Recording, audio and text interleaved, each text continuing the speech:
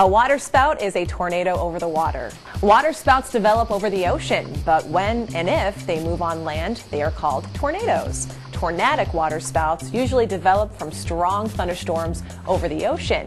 And whenever you have a strong thunderstorm, you have this intense updraft, this lifting motion in the atmosphere that sometimes develops a little bit of rotation. And in that, you can form a tornado or a waterspout.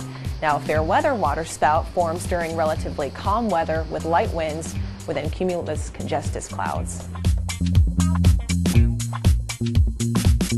Southern Florida and the Florida Keys are well known for waterspouts, especially when a tropical storm or a hurricane is moving onshore. Hurricanes can produce tornadoes, and they can be very destructive. They can be just as destructive as a tornado in the Central Plains. It's just the same thing. Waterspouts and tornadoes are one and the same. It's just that waterspouts develop over the ocean.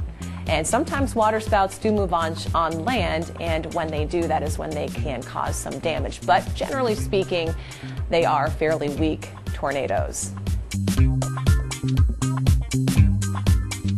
Waterspouts are generally harmless when they're over the ocean or over water, but once they move on land, that is when you have to worry. They can be damaging and destructive once waterspouts move on land, and that's when they are classified as tornadoes. Once waterspouts move on land, they do have the potential to pick up whatever objects are in their path, much like a regular tornado on land. So they can move objects like boats and deposit them further down the road, so to speak.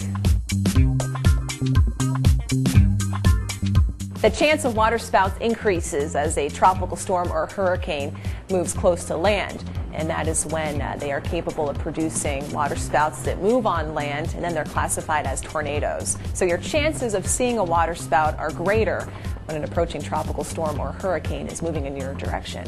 Waterspouts have been known to rain frogs. Yes, it's true. Salt, stones, fish, and frogs can be pulled into a waterspout's swirling updraft and deposited once the waterspout hits land and loses its energy.